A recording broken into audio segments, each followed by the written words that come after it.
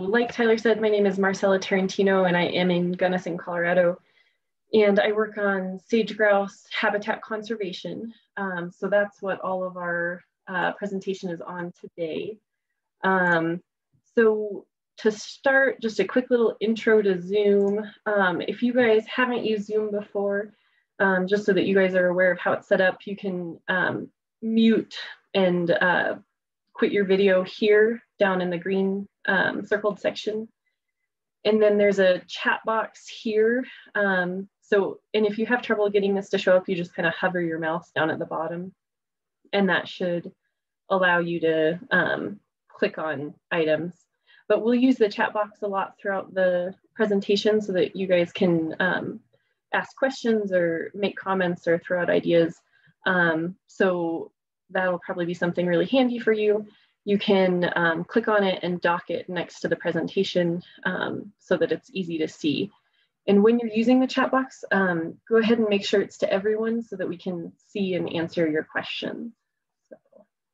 So to get started, we like to get an idea of where everybody is from and how many people are watching with you, just so we have an idea of who's attending our programs and get a little bit of an idea of what their interests are. So please go ahead and type into the chat box where you're from, how many people you're watching with, and what your most recent neat bird that you saw was.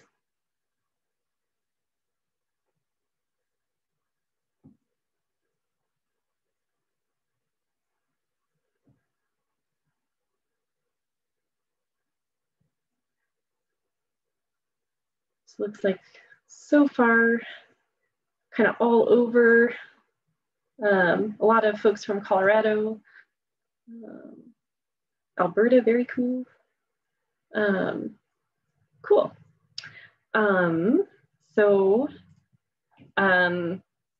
Here's Tyler and I. And I would say my favorite bird that I've seen somewhat recently was a white-tailed ptarmigan, just because I think they're really neat. And one of the more unique grouse species. So Tyler, do you have a favorite lately? Yeah, I was actually out in North Carolina for Thanksgiving, and I finally saw a Carolina chickadee, which I've actually probably heard before when I was there, but I never actually put two and two together because they look just like a black cap chickadee. But that was my favorite. Very cool. All right. There we go. All right, so for those of you guys who aren't familiar with Bird Conservancy yet, our mission is to conserve birds and their habitats through an integrated approach of science, education, and land stewardship. And for each of those primary goals, then there is an associated team that works on those interests. So there's a science team that works to advance knowledge, the stewardship team that collaborates on conservation delivery projects, and then the education team that inspires the next generation and holds fantastic webinar series like these. So I will talk a little bit more about stewardship throughout the presentation so that you guys can learn a little bit about what our team does and how we work to conserve birds, and in particular ones like grouse. So Bird Conservancy is interested in birds for a variety of reasons. They've been inspirational to people for centuries, and they're found in artwork, engineering, literature, all of those kinds of things. They're really accessible, so no matter where you live or what season it is, you can almost always find a bird, where mammals and even some plants are a lot more difficult to see or to watch in winter or in certain locations. So that's one reason that birds are really great to inspire people. And then they're also really important for ecosystem services, which are services like pest control and seed dispersal and pollination and things like that that people really rely on. And then finally, birds are great environmental indicators. So when people talk about the canary in the coal mine, they're really sensitive to environmental changes. And we'll talk about this a lot in respect to grouse because they are particularly sensitive to a lot of fragmentation and other habitat issues.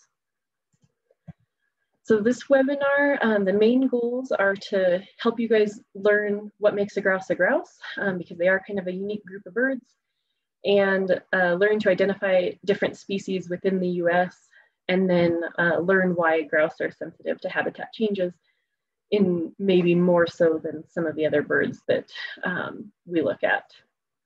So the reason I wanted to cover grouse is that they're one of my favorite groups of birds. They're typically really drab and kind of hard to see throughout the year, but excuse me, they have these really unique breeding displays that are just fascinating to watch, and they make these crazy noises. And so I think they're a really fun group just because they're unique in their activities. And also it's what I work on every day. And they're also a really vulnerable group of birds. So I think it's important to raise awareness about their situation and help people start to learn a little bit more about them. So to start out, we're going to look at just what is a grouse. So they're in a group of birds called galliforms, and these are relatively large ground-dwelling and chicken-like birds.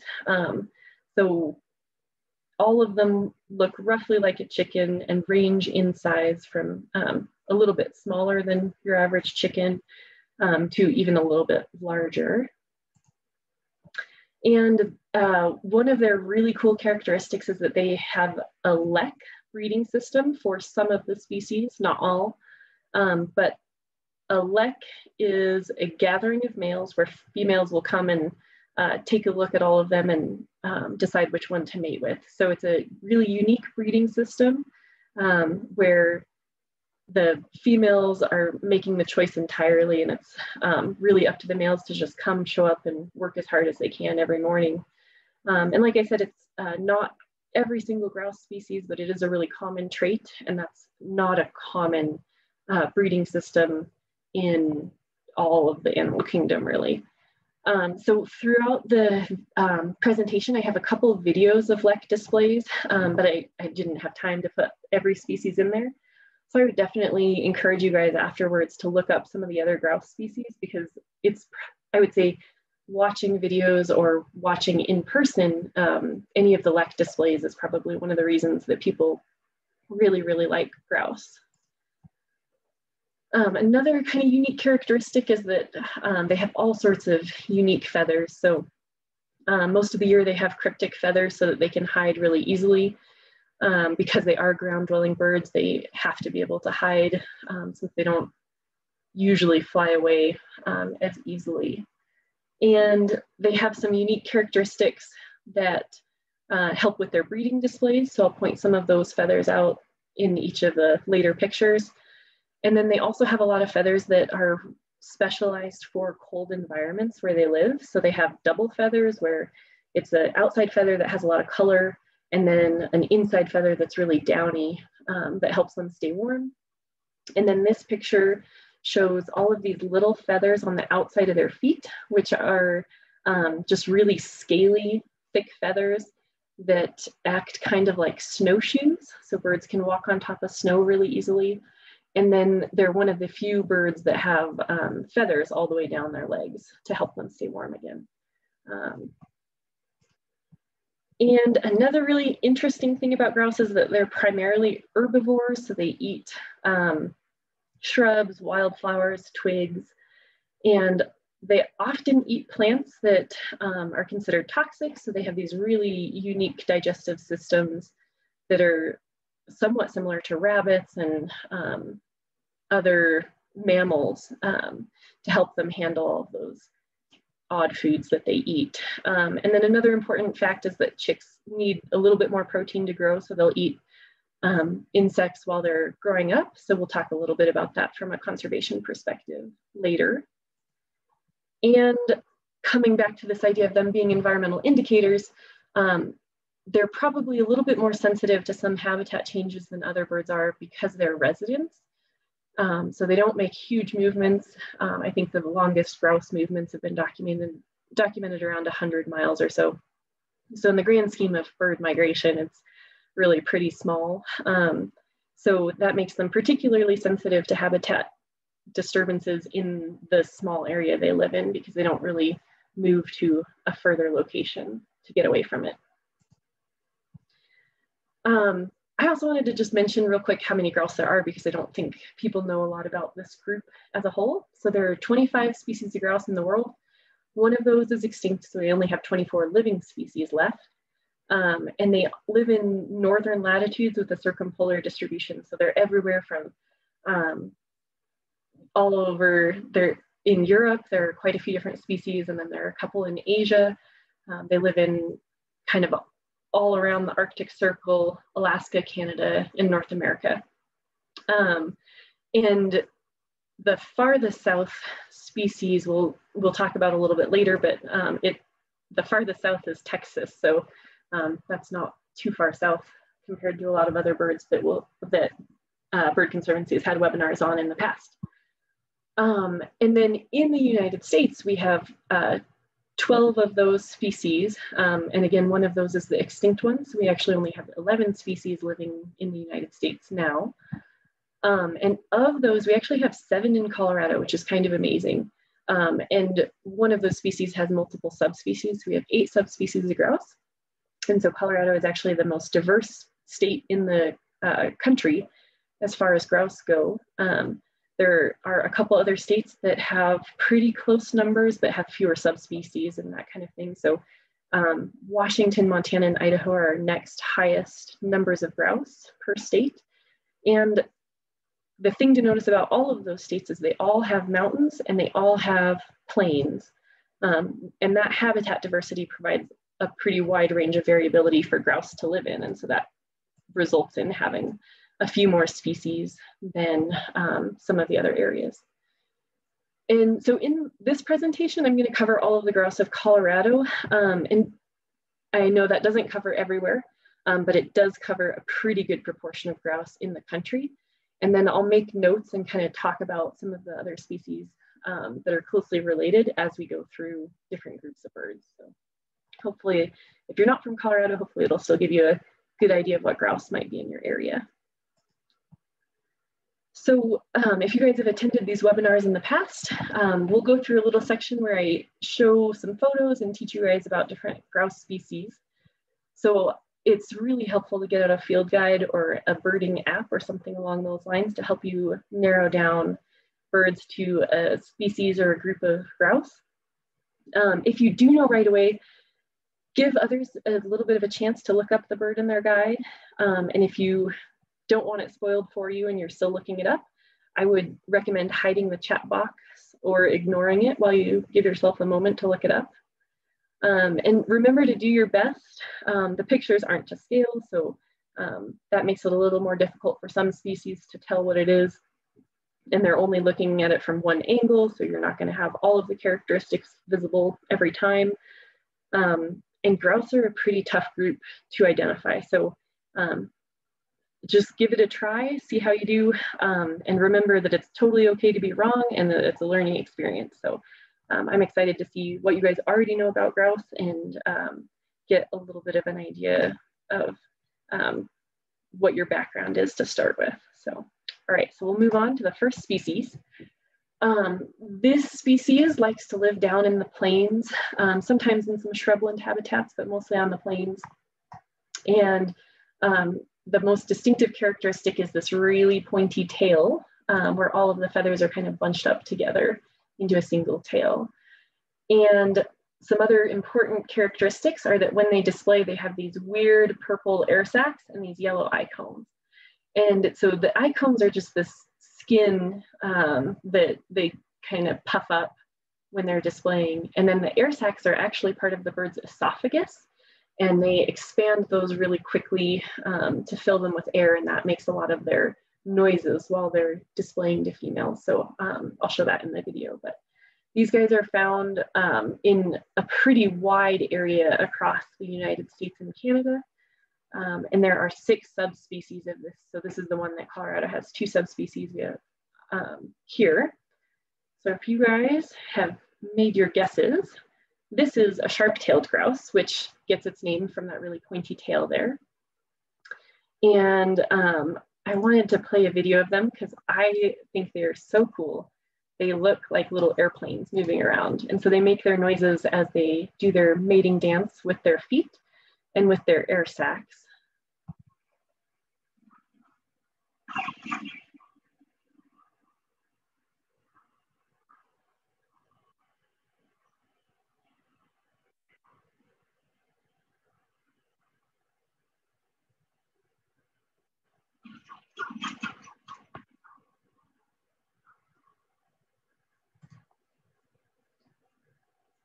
So those guys have one of the more unique dances that I think is really entertaining.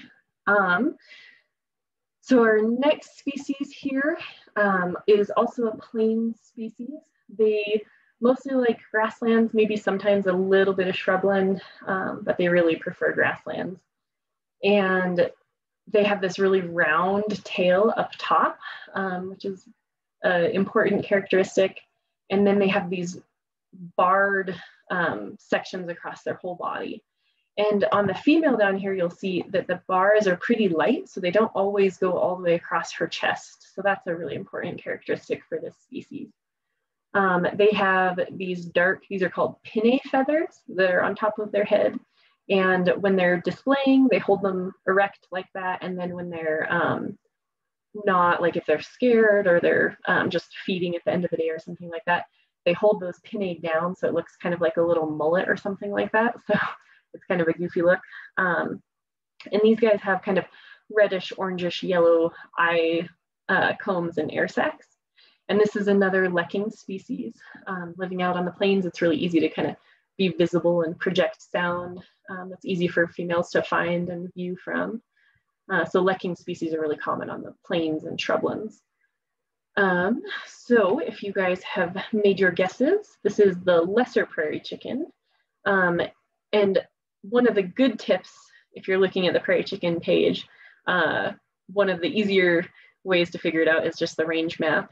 So these guys are found in South Central United States, and the red here is all of the area they used to live in, and yellow is where they live in currently. So definitely a restricted range, and there are only about 22,000 to 41,000 birds of this species left. So they're somewhat vulnerable here and are in decline currently. So, our next species is really closely related, and if you were on the lesser prairie chicken page, you probably have already figured out what this guy is.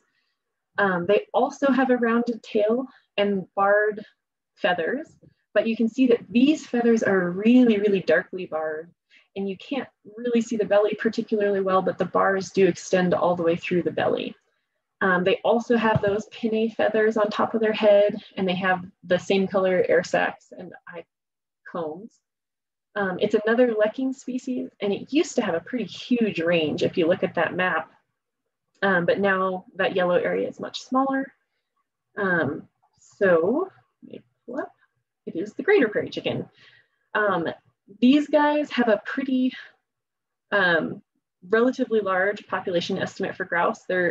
It's thought that there are about 700,000 of them, but there are estimates of about a 91% decline over the last 40 years. So they are definitely considered a vulnerable species as well. And then a couple other notes about closely related species. So down here in Texas, this little yellow spot, that is the Atwater's prairie chicken, which is a subspecies of greater prairie chicken. And they are the farthest south grouse species in the world, which is a kind of cool fact. And there are not a lot of Atwater's prairie chickens left. So they're probably one of the most vulnerable species of grouse or subspecies. And then if you look over here on the east coast, you don't see any yellow. So this is the extinct population of grouse that used to exist in North America. That's the heath hen. And so they went extinct quite a while ago. So I don't have any pictures up for either of those species, but they were pretty similar to greater prairie chicken. And I wanted to play a video of them too. They use their air sacs. Their display is called a booming display. So you might need to turn up the volume on this because it's a little bit on the quiet end with a low frequency.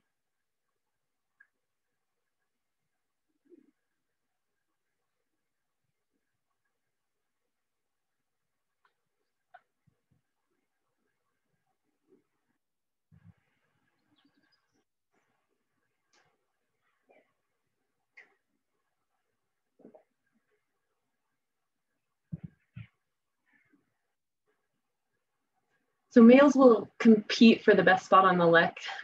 They're not actually fighting like deer or elk do to control a harem or something like that. They're just fighting for the best spot so that they're most visible to females, and that hopefully attracts females to mate with. So that's just part of a normal lekking behavior.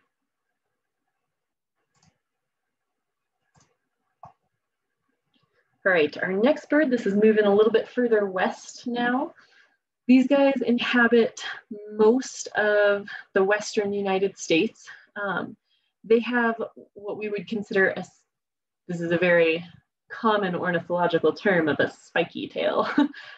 So unlike the sharp-tailed grouse, where all of those feathers come to a single point, each individual feather is visible here. And so I thought it was best described as a spiky tail.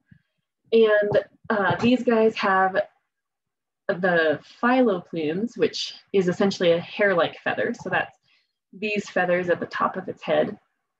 And in this species, they're kind of fine and wispy. And I think they look somewhat like a little balding old man. So apologies to any fellows out there without any hair, but that is what a greater sage grouse reminds me of. And they have yellow air sacs and yellow eye combs. And they're also a lekking species, which again is kind of common in species that live in open habitats because it's easy for them to find the leks and see what's going on. So if you guys have made your guesses, this is a greater sage grouse. They are one of the largest grouse in North America and second largest in the world. And they are also a species of decline or of concern due to declining populations. The global population is thought to be somewhere around 150,000 birds, and they've had about a 40% decline over the last 40 years. So if you look at the range map here, the dark green is areas they currently live, and then the light green is areas that they used to. So they occupy about 50% of the habitat that they used to. And here's a really cool video of their display. They make their noises with vocalizations and then with their air sacs. And then they also make a swish there with their feathers, those white feathers swishing against their wing feathers. And I think this video is really cool because at the end it shows a slowed down version so you can see where all these crazy sounds come from.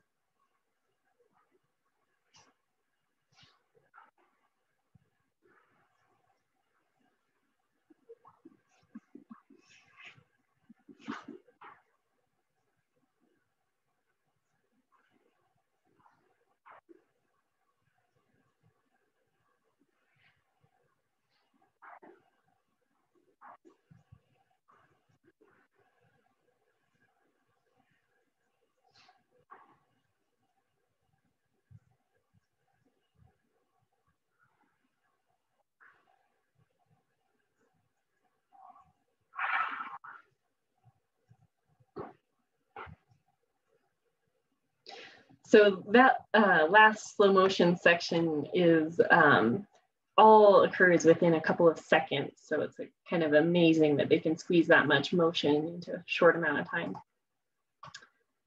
So our next species is another one where if you're on the greater sage grouse page, you've probably immediately figured out what this bird is.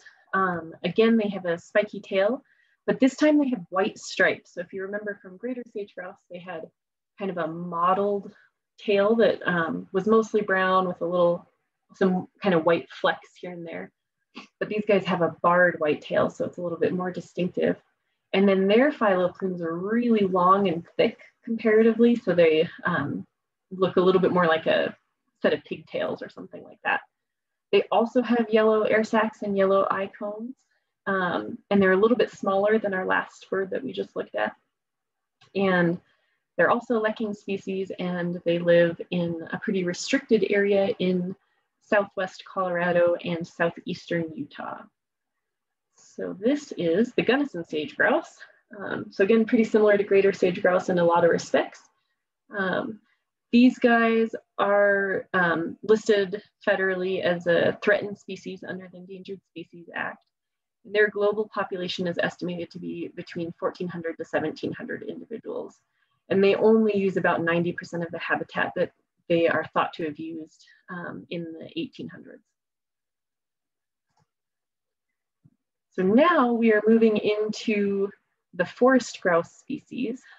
We have a few forest grouse in Colorado, barely for this guy. It only lives in a really small section of Colorado.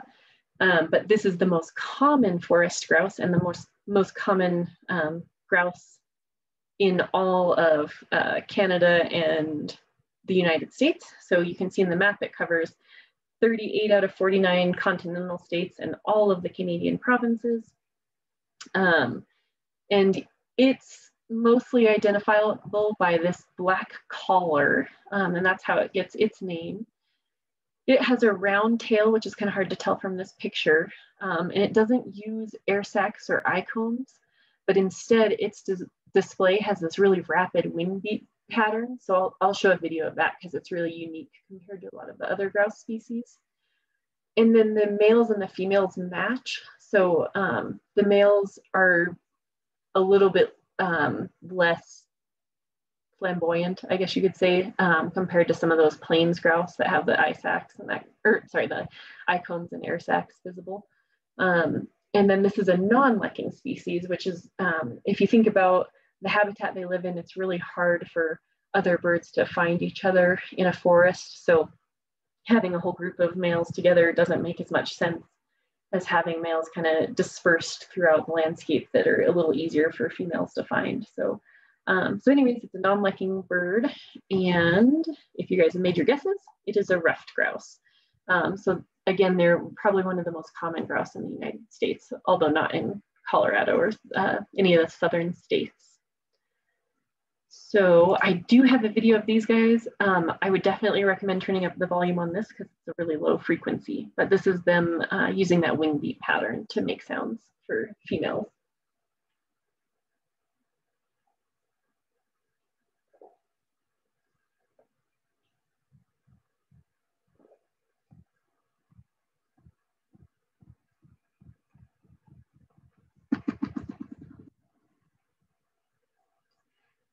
I think they sound like a lawnmower or an airplane propeller or something like that taking off.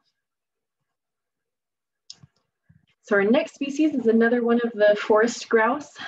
This is probably one of the more numerous grouse species in the Rocky Mountains. They used to be in the blue grouse species. So if you have an older field guide, it may still list it as a blue grouse because that was not a distinction that happened that long ago. These guys have a rounded tail with a band on the tip, which is kind of hard to see in this photo. But that's one of the distinctive characteristics between this species and the other that was split out from blue grouse. And then they have a red air sac and a red eye comb. And the males and the females look remarkably similar, especially in their non-breeding season plumage. And again, these are a non-lekking bird species. So if you guys have gotten in your guesses, this is a dusky grouse. The other closely related species is a sooty grouse. They were split out based on some different behavior and things like the tail band and some genetic work. And these are one of the more numerous species. It's thought that there are around 3 million birds out there. And they are in decline, but not as precipitous as some of the other species. And our last grouse species in Colorado is an alpine inhabitant. So for them to do particularly well in the alpine, they actually have two really distinct molts. So there's the top one for winter, which helps them blend into the snow. And then in summer, they have a totally different molt that blends in with the lichen and the rocks and all of the low-growing alpine vegetation. And they don't use air sacs in a display, but they do have red eye combs that can show up in a display, and you can just barely see a little bit of a red eye comb right there. And those kind of puff up during displays, so this is not during a display here. And like I said, this is an alpine inhabitant, so they do extend all the way into Canada and Alaska, and then there are some kind of dispersed populations throughout the Rocky Mountains. For those of you guys who guessed it, it is a white-tailed ptarmigan.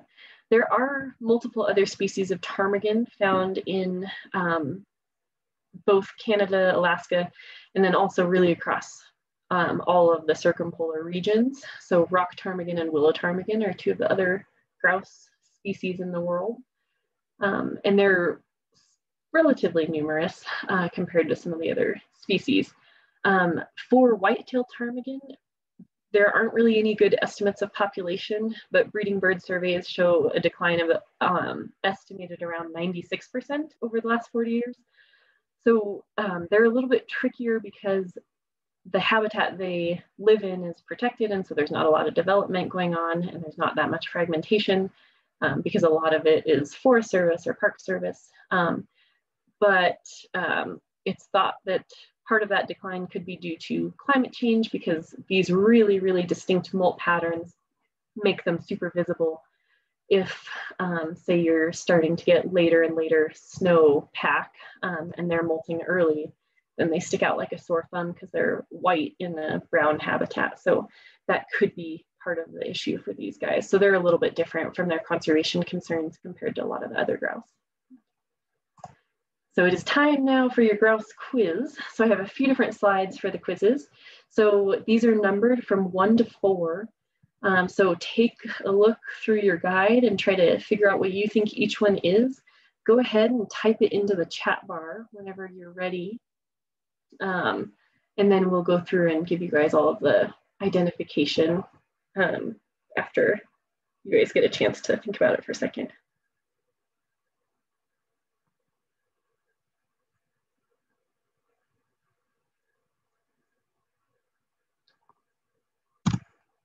All right, I'm giving you the answers. So the first one is a ruffed grouse.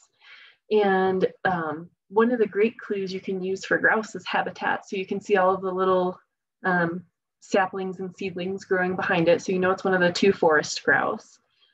And for this one, you can just see a little bit of his black collar there. So that gives you a clue.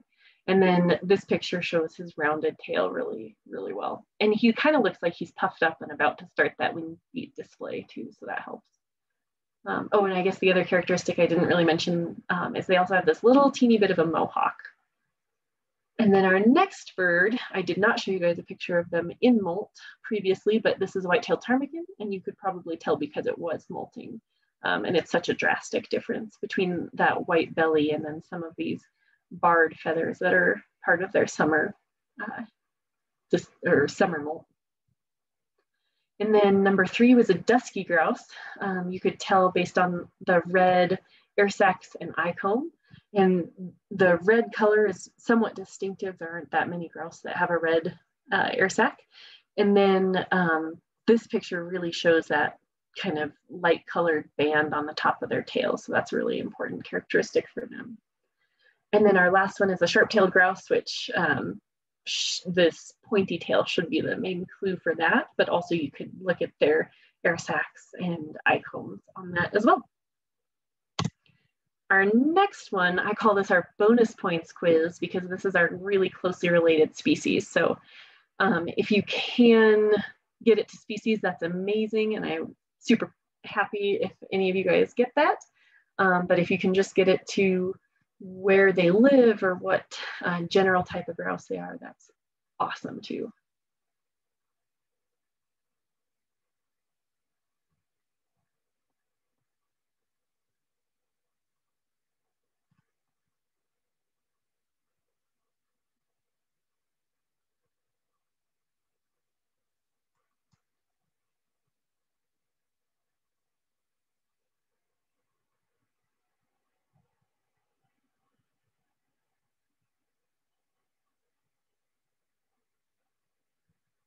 All right, we're getting a couple guesses in there.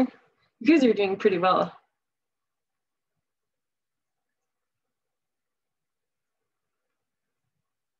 All right, these are really hard to tell apart. And I actually often see the wrong photo in scientific presentations. So even some scientists will get it wrong too.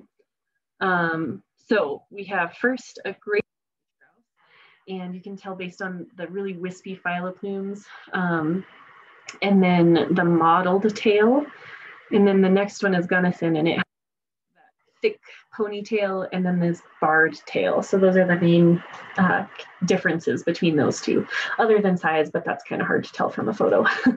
And then the last two are prairie chickens. So we have the greater prairie chicken, which has this really dark banding, and then the lesser prairie chicken that has the light banding that's almost faded away in the center. So awesome job to anybody who got it, and they're really hard to tell apart. So it's definitely a learning experience, so don't be upset if you didn't get them yet.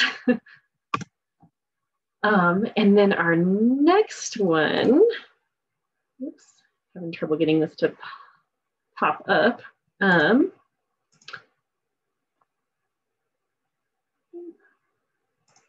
All right, this one I call the so many bonus points quiz. These are all non-breeding birds, which are a little bit harder to tell apart because you can't see their eye sacs, their air sacs. You can see one eye comb on here that'll give you a little bit of a clue. But non-breeding birds are really difficult to tell apart because they are meant to blend into their environment. So there aren't a ton of characteristics that are visible on them. So I'm going to go ahead and give you guys a few clues. So on this one, you can see a little bit of a red eye comb. So that gives you a bit of a hint here. And it looks like there's a little bit of a light band on the tail. Number two is in an open habitat. It's really mottled. Has a little bit of a pointy tail here. And this one is kind of hard to tell from some of the other species. Then we have over here some banding, and particularly light banding across the chest. And then this one is up in a tree, which gives you a little bit of a hint, and has that little bit of a mohawk. All right, looks like we are getting some answers already. So we have first a dusky grouse, which is that red eye comb and the band on the tail help. And you might look at these and say, like, the dusky grouse and the greater sage grouse are both really mottled. So they look somewhat similar. And some of the differences are that the sage grouse is a little bit more brown, and the dusky grouse is more gray and drab. And then another important characteristic is that sage grouse have this black belly, which I did not talk about at all. So that's not a helpful trait when you're actually taking the quiz, but now you know. And then they also have almost like cat eye eyeliner or something like that that extends past their eye, this little white stripe. And then next is a lesser prairie chicken. This one is a hen, and it has that light barring that barely crosses the chest. And then the last one is a ruffed grouse. And again, it kind of has similar modeling like the dusky grouse, but it has a little bit of a buffy color here instead of that drab gray or brown. And it has that little bit of a mohawk. And then the other kind of unique characteristic between it and a dusky grouse is that it has this little light buffy stripe across its eye. So for anybody who got those, that's amazing. That's really impressive, and I'm glad to hear you guys got those. So I also really quickly just wanted to talk a little bit about kind of one of the unifying things for grouse. And I think I mentioned this in all of the species descriptions, but every species I discussed is in decline. And that's also true for most of the species across the US that I didn't discuss, as well as across the world. And some of the characteristics of their behavior are why that happens. And so one is that they're non-migratory, but they have large home ranges. So they need a large expanse of space to be able to survive throughout the year because they move between some little seasonal habitats. But they're not making major moves like to one year they're going to be in Utah, and then the next year they're going to be in Montana. They mostly stick to one area. So a disturbance in one area is going to have a major impact on part of their life cycle. And then they're also what's called highly philopatric. So they return to the same site every year. So there have been cases where they've documented hens that nest within a couple hundred yards of a previous nesting attempt. And for a lot of species, it's presumed that males will come to the same lek most years and most days.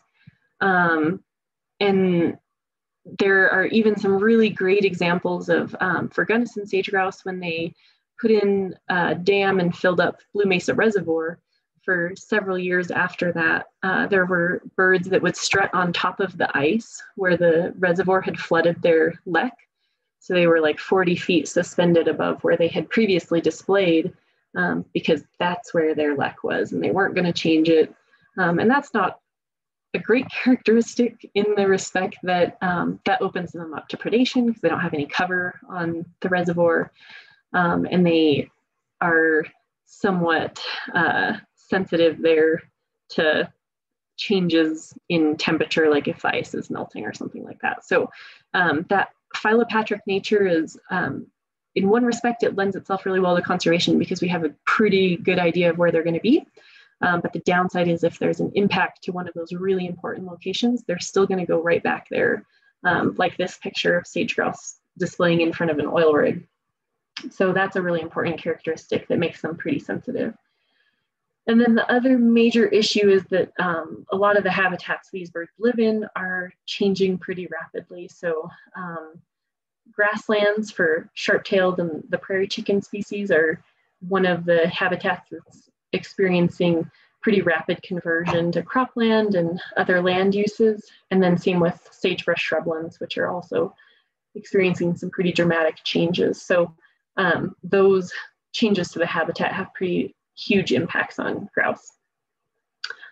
But I don't want to leave it on a sad note here because there are so many problems facing grouse that means there are so many solutions that we can implement. So what the stewardship team with Bird Conservancy does is work on habitat restoration for a wide variety of bird species. And my job is focused on Gunnison sage grouse.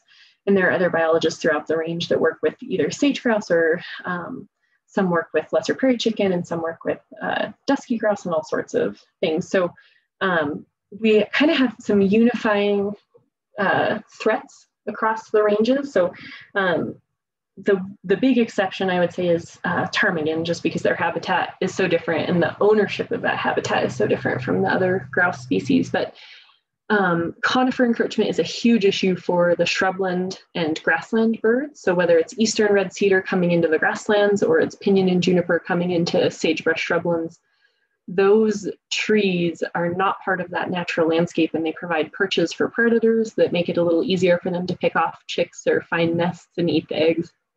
And so one of the relatively simple things we can do is conifer removal to help return that to more of a natural landscape.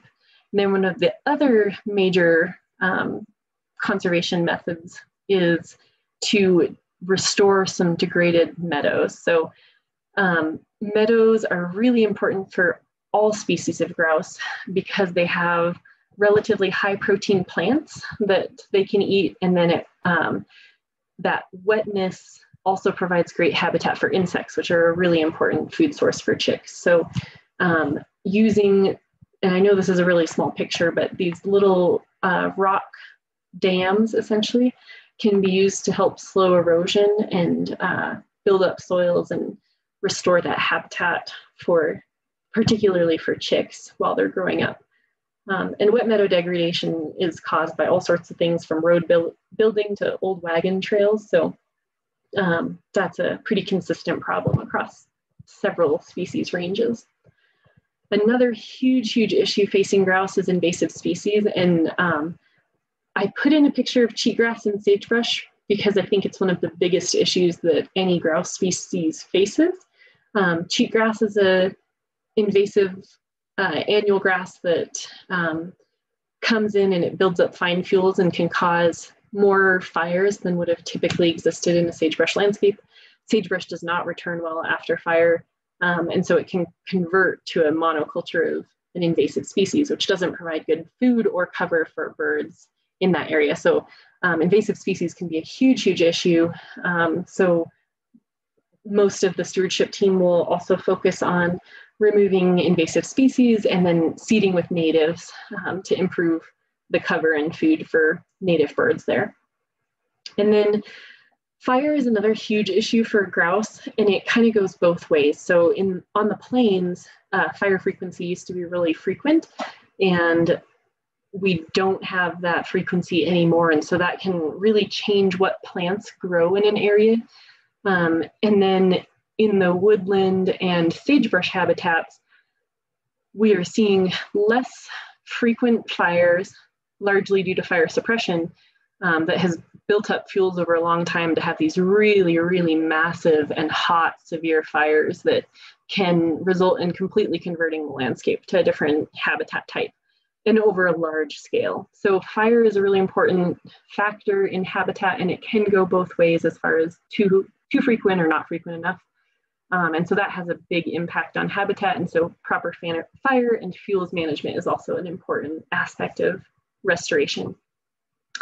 And then the last issue is a really, really important issue for probably all of the grouse, with the exception of ptarmigan, since they live up so high. And I think it's one of the biggest issues in the respect that development, and particularly anthropogenic or like human structures, is a pretty permanent land use change. So sometimes grouse have habitat fragmentation because land is being converted to cropland or something like that, and that can be restored. It's not easy, but it can be restored. Whereas if there's a home that goes in, that's probably going to be a home for the foreseeable future. And so managing development in a way that maintains habitat that's contiguous for birds, so where you don't have little houses dotting the landscape and all of the associated roads and telephone poles and all of that kind of infrastructure, is really, really important for most of the grouse species as well. So if you're concerned about grouse, I just wanted to put in a plug for, if you have an interest in this issue, if you have land, I would encourage you to contact a private lands wildlife biologist in your area. So this is a map of all of the biologists that Bird Conservancy has. We have a bunch in Colorado and then kind of dispersed throughout the Great Plains and Rocky Mountain area. If you don't live in one of these areas, don't be concerned. There are private lands wildlife biologists that work for multiple organizations. So I would, if you have land and have an interest in doing some habitat restoration, then feel free to get in contact with us, and we can kind of point you in the right direction if you're not in one of these areas. And if you don't have land, that's totally fine. You can also support organizations that help conserve and protect grouse habitat. So that's another way you can affect change. And I know this is a really tough year, so if you don't have the ability to support any of those organizations, you can also still support conservation by just sharing your knowledge about grouse and trying to help raise awareness for the issue, because it is a pretty big issue across the area. And so the more people know about it, the better off everybody is in solving the issue. So if you need it, the contact info for any of the stewardship biologists is on the Bird Conservancy website. So I'd encourage you guys to check that out. So that is the end of my presentation. I really appreciate you guys attending, and I'll hand it back over to Tyler. Awesome. Thank you so much, Marcella. That was great. I know I took and learned so much about grouse that I didn't previously know. So thank you so much for sharing all your knowledge and information. That was great. Before we get to our little keep in touch and before people start leaving, we do have a couple questions that I just want to hand straight over to you, Marcella, since you're the grouse expert here. So just a couple quick questions. We had a question from Karen about where you got those range maps from.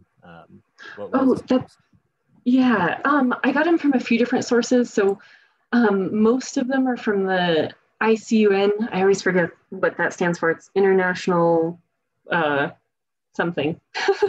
But so from the Red List organization that ranks vulnerability. So most of them are from there. But I also got some other maps, like for Gunnison sage grouse and greater sage grouse. I got those from the Western Agencies of Fish and Wildlife Association. for greater sage grouse, and then I got the Gunnison sage grouse one range-wide conservation plan. So kind of a hodgepodge of sources. Cool. And then my estimates of the number of species per state I got off of eBird. Nice. Yeah. Great sources. We have another question from Heidi. She asked, what are the top 5 places to see grouse in Colorado? Ooh, that's a really good question. Gosh, so grouse, it would kind of depend on what time of year you go. So grouse are relatively easy to see for the lekking species while they're displaying. So they visit these really distinct spots on the landscape and are pretty consistent in when they show up. So if you're interested in seeing birds lekking, which I would say is by far the most fun way to view grouse, there are a few ways you can get in touch with people to see them. There are bird, and I guess I don't know about during COVID times, but there are frequently bird tours that kind of they'll take like a week and hit every lekking species in the state. And if that's a little bit outside of your means, because they are not cheap, I don't think. I've never done one, but you can also kind of hodgepodge your own together. And you can get in contact with, I would say, the Parks and Wildlife offices, and they might be willing to share. Some of the leks are protected locations, so they probably won't give them out to everyone, but like in Gunnison, we have a public viewing lek. So I know that doesn't specifically help, but if you do want to help kind of do like a DIY tour, you could probably reach out to, I guess, the email on here, and they can pass it on to me, and I can try to get you in contact with some of the appropriate folks that could help you out in the local areas that would know best where you could see them. Cool. Thanks, Marcella. And even if y'all are familiar with eBird too, you can also look in areas and see if anyone's sighted any grouse. I know you can find white-tailed ptarmigan pretty regularly up on Trail Ridge Road in Rocky Mountain National Park. I've had some good luck up there. So just 2 more quick questions. This one was pretty interesting. Linda was wondering if grouse if they're able to adapt and move their habitat if it comes degraded. That's a great question. So they'll definitely, well, I shouldn't say definitely, they will likely come back to the habitat when it's degraded, whether that's in their best interest or not. They adapt from what we know, which is honestly not that much. We do know that they will come back after restoration pretty quickly. So there's been a little bit of research with conifer removal where once people take out trees, it took a couple of months for grouse to come back. So I guess you could say it's somewhat adaptable, but I would say as a whole, compared to other species of birds, I would say they're pretty inflexible, and they don't do a great job at adapting and moving to different locations. Yeah, that's a great answer. All right, so our last one, which it might be kind of hard to touch on just because it is a wide kind of I don't know, we'll probably eventually do a webinar on this, but do you have any advice for young professionals wanting to pursue a career working in grouse conservation? That's a great question. I think, so the bright side is that there are a ton of jobs in grouse work because so many of the species are in decline that you can get technician jobs where you kind of work in the field doing things like trapping or doing let counts and all of that kind of work across, because they inhabit so much of North America. You could get a job almost anywhere in the US doing some sort of work with grouse. And I would definitely recommend going both to your undergraduate and graduate school. You can always find positions in grouse work. And I think there's a pretty good chance of staying, if you want to work solely with grouse, there are a fair number of opportunities. So if you need any specific ideas, always feel free to reach out. A lot of our private lands wildlife biologists have done research or work in the past, either starting out or currently with grouse. So you can always reach out to somebody for more specific ideas too, if you want. Yeah, that's great. And I know a lot of us at the education team, we are we're creating a pretty big document about how to get into conservation or wildlife or education careers and our paths that we've taken.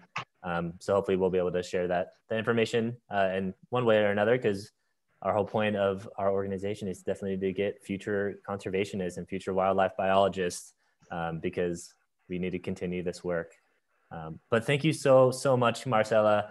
You rocked it. You did such a great job with this webinar. And thank you all so much for attending. If you are in a position where you can help donate, we are a nonprofit and we do rely pretty heavily on donations, and we really appreciate it. You can find information on donating on our website, and I will also include a lot of information on my follow-up email. This webinar was also recorded, so I'll have it up on our YouTube channel at the end of today, probably, or at least by the end of the week. We will be back in January. We will be continuing our webinar series. I know I have a lot of fun making them. Marcella said she learned a whole bunch of stuff making it. And we do want to get more folks from our science and stewardship and as the education team as well. So we will continue doing this webinar series. So keep a lookout on our Facebook or our website. And again, thank you so much to Marcella for all your time in building this. And thank you all so much for attending. And I hope you all have a safe and great end of your year. All right. Bye, everyone. Have a great day. Thanks, everyone.